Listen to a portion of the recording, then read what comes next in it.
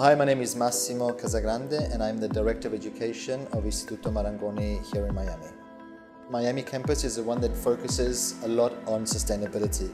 As educators, we feel that it's our right to actually teach the future generation of designers and people within the fashion industry to be more conscious of what is happening from a global and a sustainable point of view.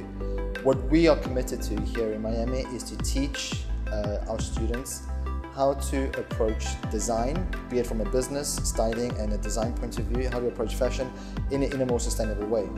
The exhibition Fashion Evolved, it's raising awareness of the plastic issue that is within the world at the moment that's polluting. So Fashion Evolved is basically, we've got these 8 designers. We've got these designers to create garments made out of plastic, and it's a way for us to raise awareness of this issue through a fashion point of view of how plastic is actually endangering the environment and the waters.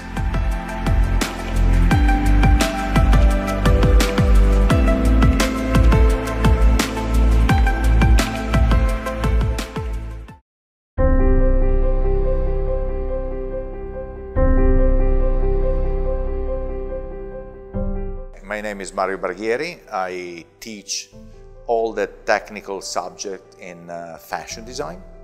So like pattern making, construction, product development. We wanted to do a little tribute to the Versace Miami golden age. And so we went for a little cape and skirt like from the 90s iconic collections. We go for this like neon bright pastel colors, color blocks. I totally agree that we have to do something about sustainability. We also strongly believe that a good design is a sustainable design. I really like the Vivienne Westwood quote that buy less and buy better. It could be a great philosophy.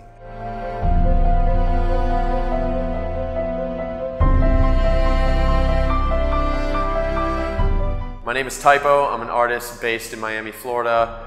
And Massimo approached me for this project about making something and collaborating together with him and Mario.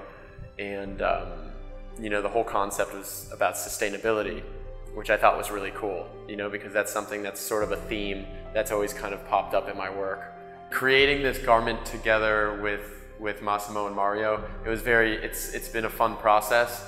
I think I'm bringing like my own artistic energy, I guess I would say. Like I'm bringing like a lot of, I definitely use a lot of colors. I think I'm more known for that. This project is cool and a lot of other projects because it's just like a general awareness. You know, like it's letting people know like, hey guys, this is what's happening. This is a real thing. This is a problem.